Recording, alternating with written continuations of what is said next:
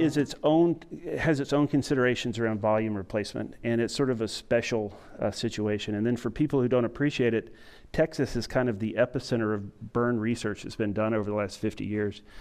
Two big institutions, you have Galveston that had the Shriner Burn Center, and then you had Parkland, and both of them had extensive experience with industry type burns, mainly around petrochemical stuff.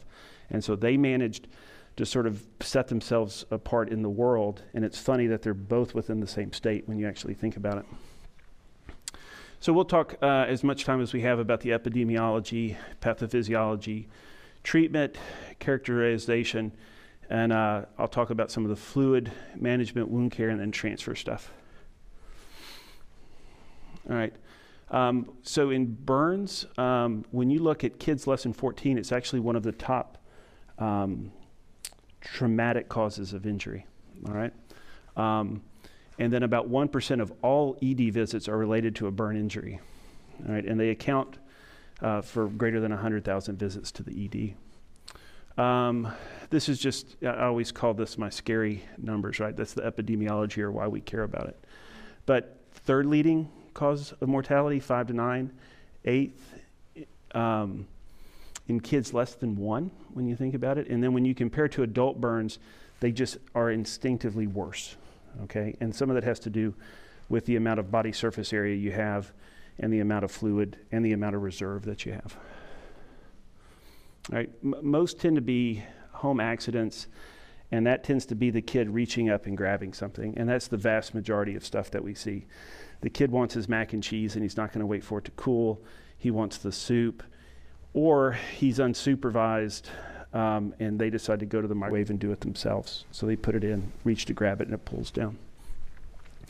And I think for us more, it's important when we look at that burn, we're kind of remembering what the burn looks like and what the story is, because we see a lot of burns that are secondary to non-accidental trauma or abuse in our group. So if the burn pattern doesn't really fit with what the family's telling us about he pulled it down, but we see it's bilateral feet, then we know it's much more likely to be abuse. All right, 90% can be treated in the outpatient world. And then about 1 out of 20 are going to be the type of burns that need to be referred to a burn center. So right now, we can take any burn that's 20% or less, okay? And then our guidelines really say that once you get into the 20% range or greater, that's when they're going to benefit from transfer down to San Antonio, up to Dallas, or if those institutions are full, they can be flown out to Shriners on Galveston Island.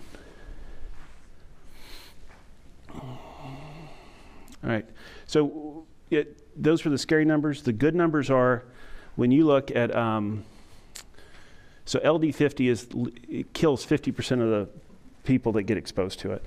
So in the 1950s, if you suffered 51% total body surface area, 50% of those people would die. And through that work I said over the last 50, 60 years that we've done at Parkland, we've done at Galveston and other bird centers in the US, it's now up to 71%. So you can have a much worse burn and have a much more likely chance of surviving. Decreased bathtub-related scalds, and a lot of that has to do with just the setting or the education around what to set your hot water heater at. And so we've been able to decrease bathroom-related, and then kitchen, there's been no decline in those. So just 1 second at 154, 5 minutes at only 118, and you can have full thickness burns. One of the more gruesome stories that came out of the UT shooting was that occurred during a summer day. People were seeking cover behind asphalt, and one of the injuries that didn't get reported was the number of burn injuries that came into BRAC, because these people were seeking cover and it was hot, and they were coming in with full thickness burns. All right, and so the reason that 15 or 20% tends to be the magic number for referral to a burn center is that that's when you get in to this sort of systemic response that then causes leaky capillaries. that fluid replacement is much bigger than what you would assume with, say, a hemorrhagic kind of injury. And then you get into these issues of decreased heart activity, vasoconstriction. And then once you get up into this 40 and 60 range, that's almost like an ARDS type picture or a septic picture that you're going to get. All right, real quick, just zones. So we talk about the central zone, the zone of stasis, and this zone of hyperemia. And so everything that we do for that initial resuscitation with fluids is you're trying to get perfusion back to this zone of stasis here so that the center part doesn't expand, all right? So you can, it's kind of hard to see, but so you have this light pink zone. What you want to do is aggressively resuscitate these people. You want to get perfusion back to this area so you still have that tiny little center area that's going to be called the zone of coagulation. Everything around it can resolve. But if you don't intervene, then this center spot sort of expands and you increase the amount of burn that's going to be consequential or is going to scar. What did I tell you earlier? You're not going to get through a talk with somebody who's emergency medicine trained, and I'm going to have a slide about the ABCs. You're always going to have to remember airway and breathing in these cases. And even in burns where you don't have a lot of total body surface area compromise, one of the other indications for us to transfer to a burn center is if we feel they have inhalation injury. You'll also see in this population special consideration given to early intubation in our department.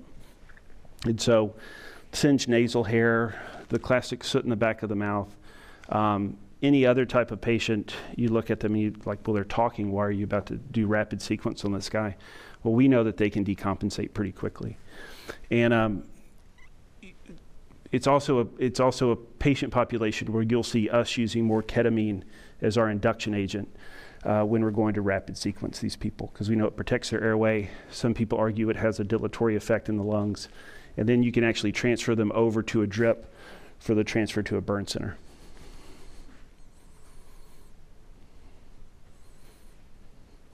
So one of the things, so a few minutes ago I talked about how helpful it is when we get a real number of fluid, of how much fluid's been given in the field. And that is in a slide, I'll show you why, because we have to take into consideration sometimes what you guys have given in the field when we're calculating total volume replacement in these patients. And if we miss that, then we can sort of over-replete them, and then we get into issues of pulmonary edema and ARDS. And if we don't take it into account, then we have the potential, if we overestimate that amount, then we can potentially under-resuscitate them, and then that zone of coagulation can expand, and they're not quite going to be as volume resuscitated as they need to be. So people have gotten away, too, from this idea of I use the word full thickness. So we use that now more than we do some of the older terms. So this is sort of a superficial partial thickness. So this used to be just our typical bulla. There's some denuding. Deep partial thickness, you can kind of see the underlying fat and tissue. And then full thickness, you get all the way down into the fat, all right?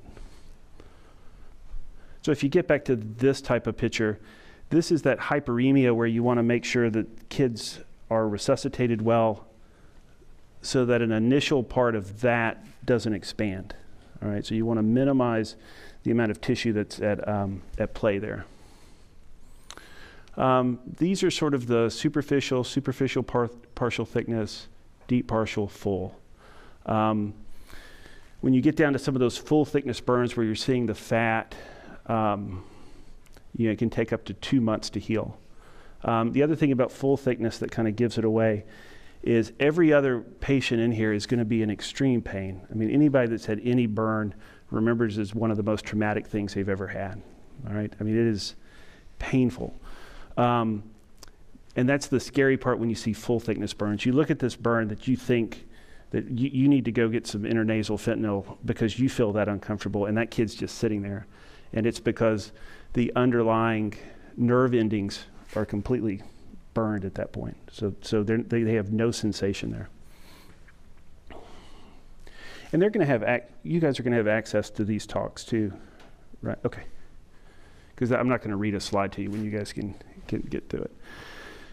So, unlike the rules of 7s in kids, the rules of 9, in kids we tend to use more of a 9 in kid chart because once again, their extremities in proportion to their trunk is not the same as an adult. And so on our sort of burn flow sheets, we have this where we can actually mark stuff off. And then once you get up to about the age of 15, then the rule of 9s can apply. Yeah, how good are we at estimating total body surface area? We're horrible at it. And I put myself in that category. Some of it has to do with the fact that we're looking at an initial burn, and so some of that superficial stuff you may think is partial thickness, and you really don't know what's going to happen until you've got about a 24-hour period or that burn evolves over time. But I've had, I've sent burns down to San Antonio where my estimate was 25%, and I get kind of the nasty gram the next day that says, well, when we saw them, we thought it was only 12%, so why'd you transfer them? And, well, it's because when I saw him, he was bright red from his burn. And then we kind of break it down into minor, moderate, and severe. And that severe is that greater than 20% or 10% full thickness. And then we have other special cases where we're going to transfer these kids. And mainly it's any kind of circumferential burn. They're at a much higher risk for contracture and a need a fasciotomy. And then if it's in the perineal region, face or feet, we tend to at least consult with the burn center, and then we will call and talk to our plastics people to take care of this burn. And some of our guys are much more comfortable with burns, so can handle that. Others will be shipping out. So if it's less than 20% for fluid resuscitation, really it's just oral hydration, all right? And then for greater than 20%, and this is what I said about Go Texas, the 2 formulas in the entire world both come from our state, which it is fascinating. Galveston was sort of the first. Parkland sort of picked up in the 70s. Most people now use a Parkland formula for fluid resuscitation. Not that I'm banging on Galveston or anything.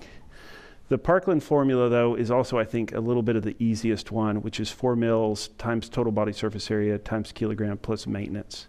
And then the key to this is you want to give the first half of that in the first 8 hours, and then the remaining half over the next 16.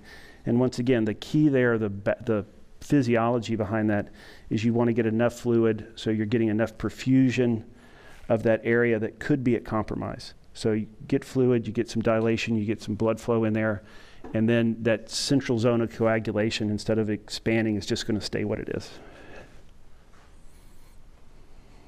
And then it's imperative to have an accurate TBSA on this. And so I really think that that's why the charts are having a little, I don't know, I've probably got 8 little things on my ID badge, but one of them is that lunt kid picture that helps me figure it out. All right, controversies. There was some evidence that kids less than 10, the Galveston formula had better outcomes. There's never been a head-to-head trial between the Galveston resuscitation or the Parkland. 90% now of burn centers use Parkland. And then people have argued whether or not normal saline versus LR is the preferred solution. And there's never been a head-to-head trial. Out of that same the same sort of burn survey down here, 63% of the institutions use LR. Right, colloid, so albumin, some people have argued that, well, if you're going to be giving a lot of IV fluid to these people, then if you give something like albumin or some of the other expanders, that you're going to get better outcomes. No benefit. And then there's been some promising results around hypertonic saline. And that is still ongoing, and that would be in severe burns, all of which are transferred to a burn center. All right. Not so much for us in the ED or pre-hospital, but the way that you're measuring resuscitation in these patients is a little bit different, and that's going to be urine output. And because of, in some of these bigger burns greater than 20%, you're going to be shutting down kidneys because of decreased perfusion. So you really want this 1 to 2 mils per kilo per hour. And then some people are using CVPs. There's a couple of institutions that use Swan-Ganz. None of those have really, the Swan-Ganz have never been able to show any improvement. Some people that use the CVP, there's one big cohort trial that said it was a little bit better.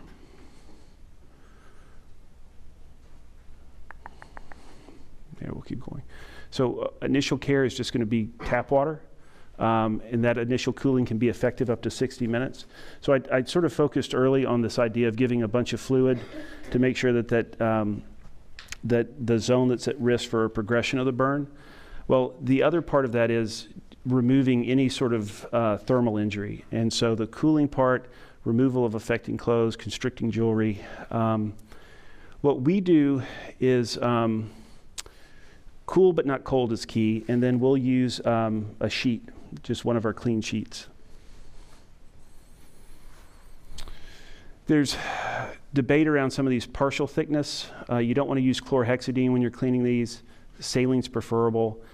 And then if you get a bunch of people who like burns, people get into fist fights about whether or not you're supposed to remove the blisters or not.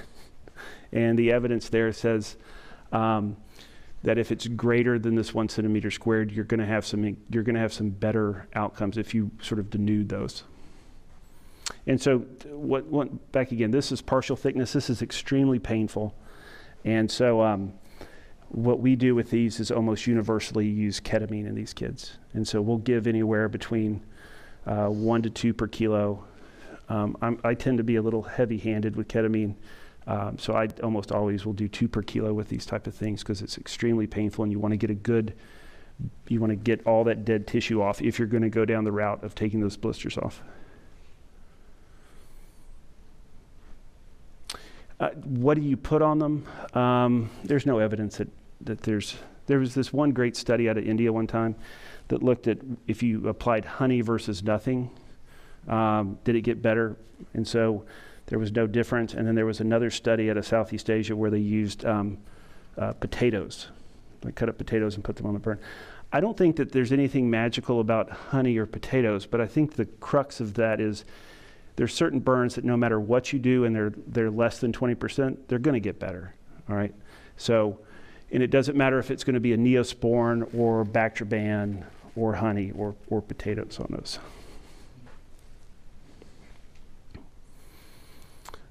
These are, I forgot I put that on there actually, sorry. The honey column in terms of what you can put on there. Bacitracin, the trouble with using the silver is that once you apply it, you can't use some of the other biological dressings that we like to use on these bigger burns.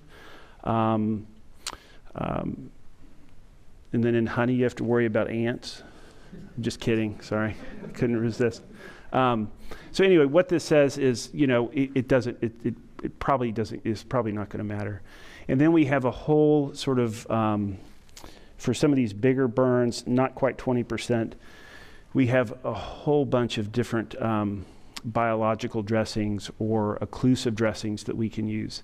And some of these are really, really impressive. We've went through now several, right now at Dell we're using Mepilex now? Yeah, we used to use BioBrain.